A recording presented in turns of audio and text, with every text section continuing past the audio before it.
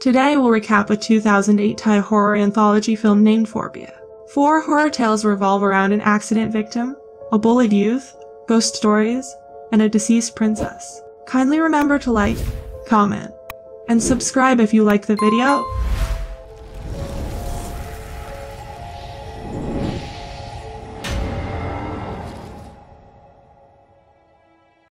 In the next story, we see a girl named Pim who is a flight attendant. She gets a call and gets informed that there is a special flight tomorrow. Prince Albert's wife Sophia is coming back on their flight and they want the same staff they had in their last booking. The lady on the phone tells her that there is a rumor that Prince has a mistress and he is about to dump Princess. Pim tells her that she has a schedule conflict tomorrow and asks her to find someone else. But the lady says that it's a higher-up's request. Now after getting on the flight, Pim learns that the other flight attendant accompanying her will not be able to come because her brother Tur drowned in Chiang Mai last night. Just then the princess comes there and Pim looked a little scared. Now a while after the flight takes off, Pim goes to the princess and introduces herself. She sees that the princess has the same ring in her hand as the one in her hand. Then she leaves from there and starts trying to remove the ring. But then the call bell rings and Pim comes to the princess. She orders a coffee and when Pim brings the coffee, she flips the hot coffee on her hand, burning her hand. Now this makes Pim very angry and when she makes another coffee for the princess, she dips her sandal in it. But the princess refuses to drink that coffee and asks her to bring her lunch. Then she asks her for her ring and sees it and says that if a woman has an affair with a married man in her country, she gets arrested, then undressed in public, then stoned to death by villagers. But before she dies, she has to get down on her knees and beg for forgiveness from the wife of the men she slept with. Now Pim brings her lunch but she tells her she doesn't want this food. Pim says that she has this food for her but Princess says that she wants to eat her food. Now Pim's food contains shrimp but she sees that the princess is allergic to shrimp.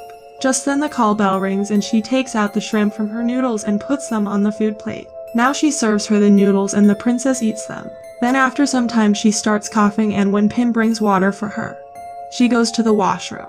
Now here Pim sees that Prince and Pim were together in the photos she had, and she understands that she knows about her and Prince's affair. Now 22 hours later, Pim learns that the princess has died in her hotel room last night.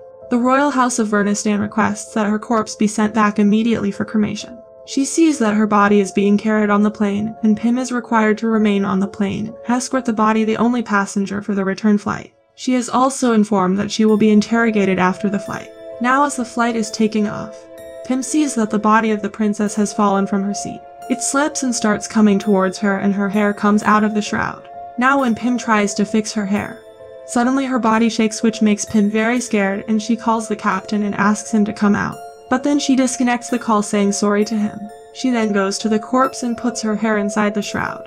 After this, she dragged her and ties her to the seat. Then she is sleeping when suddenly she wakes up and sees the dead body in her lap.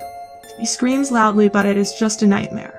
Then she goes to drink water and only then notices someone walking outside. She comes outside to check and sees that the dead body is not in her seat. Now she gets scared and calls the captain and asks him where he put the dead body of the princess. But the captain finds her words nonsense and he cuts the call. Then she hears the princess coughing and goes towards the bathroom. There she finds the shroud of the princess. But when she looks in the bathroom, there is no one there. Now she starts crying and then falls due to the shaking of the plane and gets locked in the bathroom. Now she hears the princess coughing and we see the princess's ghost behind her. Pim tries to get out of there but the princess stands right behind her.